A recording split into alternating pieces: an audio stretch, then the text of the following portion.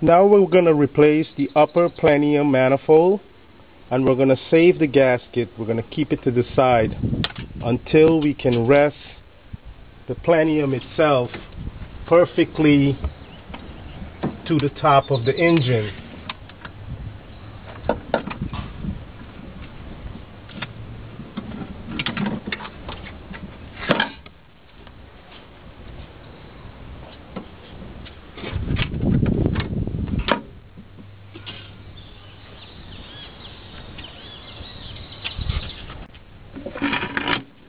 We must first connect the idle air control valve stepper motor and the idle air control valve sensor plug between the firewall and the rear of the engine.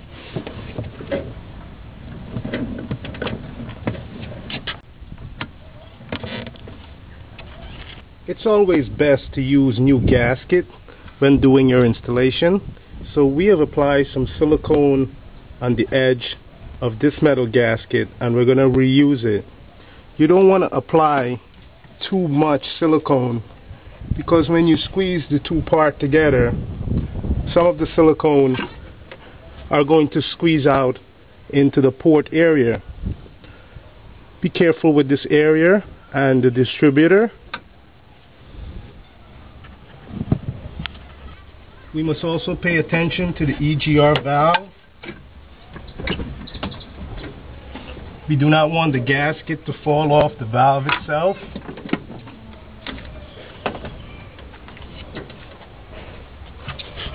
We will now place two bolts in the front of the plenum manifold and to hold the gasket in place.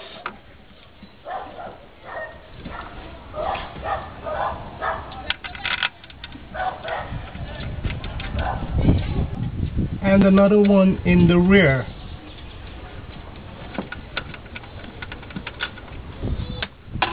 This will stabilize the plenum for us to make connection for the EGR valve. We're going to replace the EGR valve bolts and the bracket by simply placing the bracket in the original position we removed it.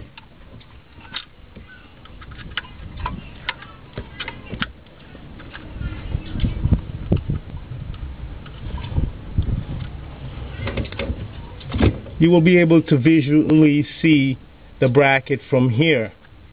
Then you will place the bolt through the valve.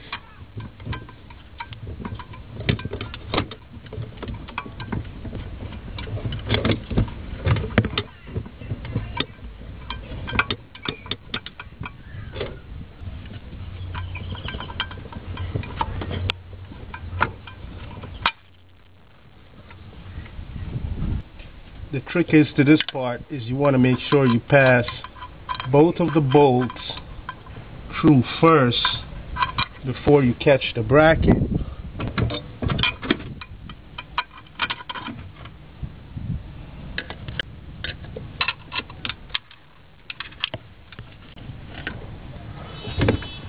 Once you have both of the EGR bolts drawn up by hand, then you can use the ratchet to fully tighten it. You will tighten this to around 25 foot-pounds of torque. Now remember, the silicone has about 30 minutes to dry until it's fully cured. So you have limited time on the EGR installation. Now we will tighten up our two original bolts that was used for alignment. This will seal the silicone between the joints.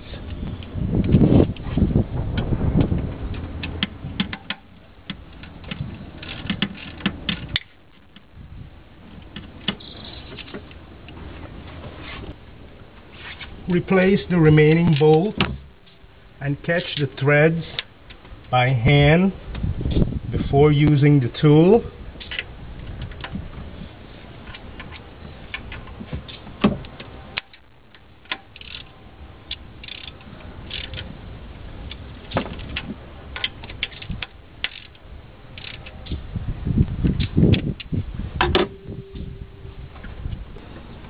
Replace the distributor cap. It is always a good maintenance to clean out the electrode inside the cap before replacing it.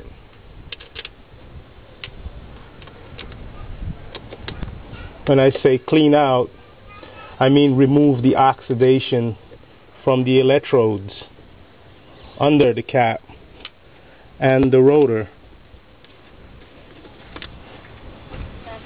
We will replace our coil wire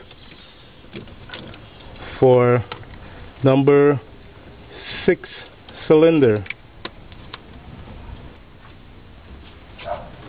number 4,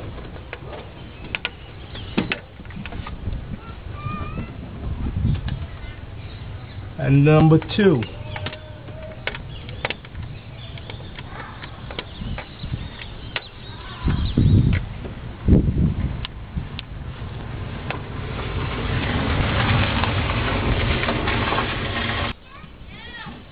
Don't forget to replace the ignition wire in the holder.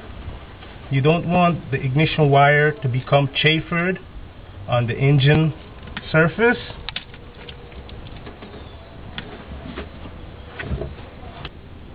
We will replace our 3 10mm bolts, one for the electrical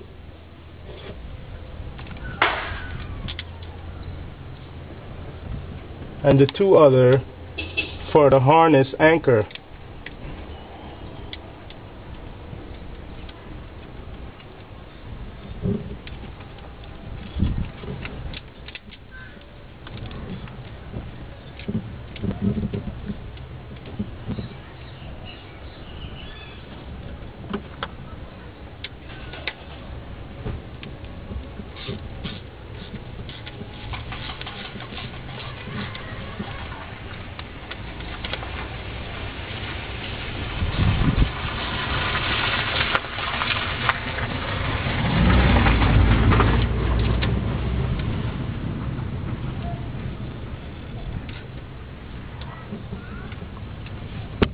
The 10mm bolts would be torqued to 8 foot-pounds. This is the connection for the right side valve cover breather hose.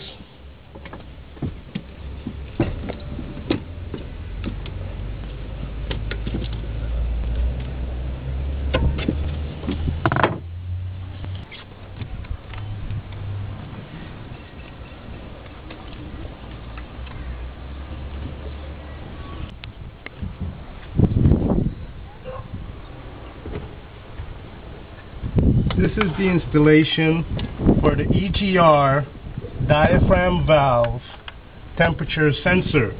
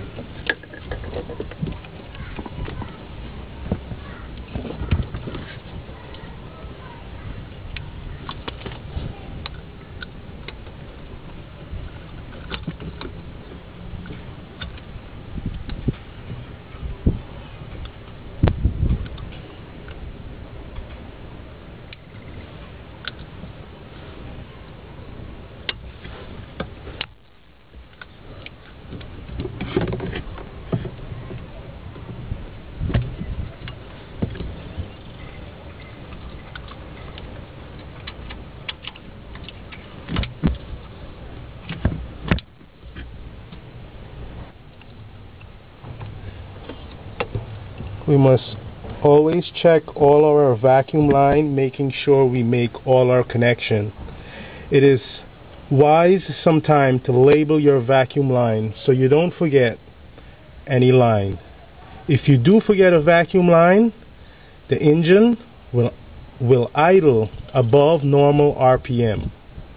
We will replace the accelerator cable in the same manner we remove it, by hooking the anchor to the coax cable into the throttle body valve and replacing the two 10mm bolt from its adjusting bracket.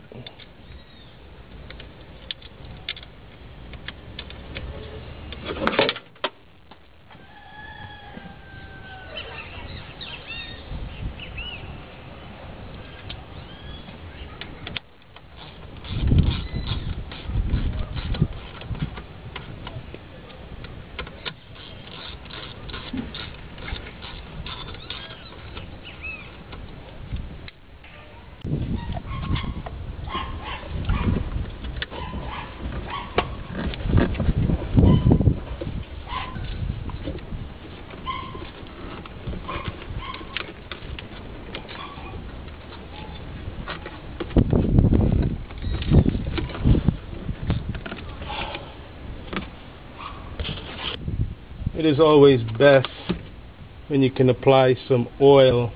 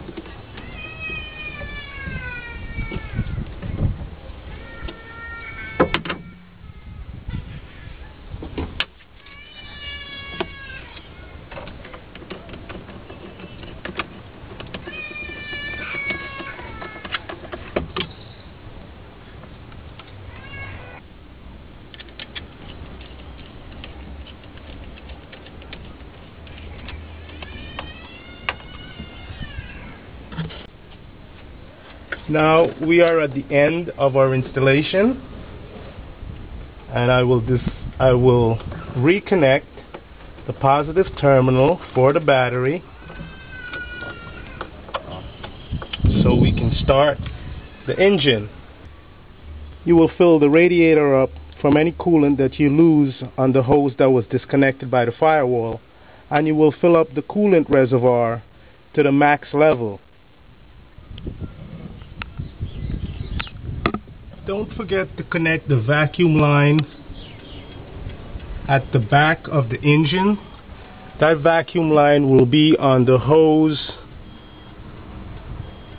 or should I say the tube that is bolted to the valve cover.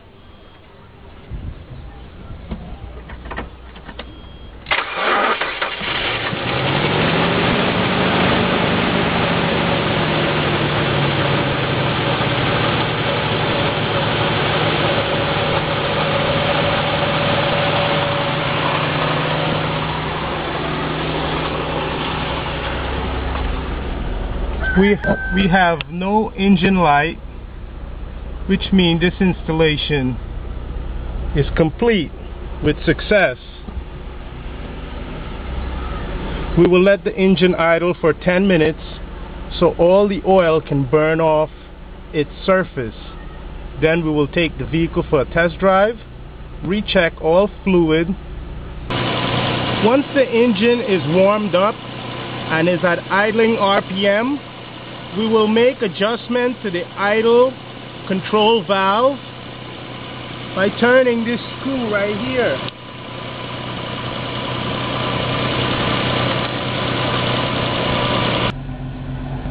Perfect.